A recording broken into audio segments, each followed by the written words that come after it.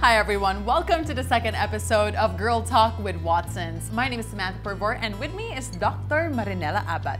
She's the president of the Philippine Society for Reproductive Medicine, a subspecialty of the Philippine Obstetrical and Gynecological Society. And today we're going to talk about irregular menstruation as well as PCOS. What is it?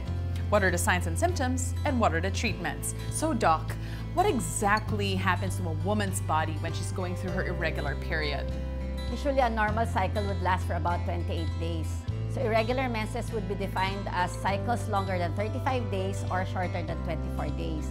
It is caused by certain medical conditions, hormonal imbalance, and could lead to future fertility problems. So Doc, what else causes irregular periods? It can also be caused by strenuous exercise, excessive diet, weight gain, and certain hormonal conditions such as Polycystic Ovarian Syndrome. Can you tell us more about Polycystic Ovarian Syndrome? Okay, Polycystic Ovarian Syndrome, or PCOS, or PCOS as some patients would term it, is a condition wherein there's hormonal imbalance and could very well affect overall appearance and health of the patient. By ultrasound, we see in the ovaries multiple cysts, so that's why it's termed polycystic.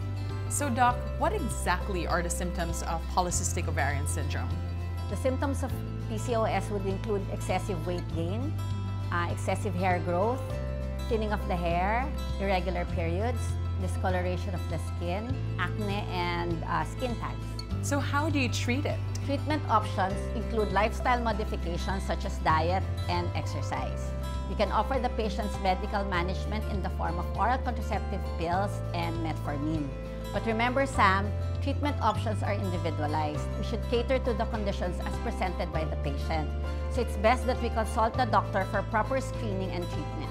That's right, Doc Abat. Thank you very much for sharing all of that information with us. So in case you have any questions, please consult with your gynecologists. Again, my name is Samantha Purvor. This has been Girl Talk with Watsons.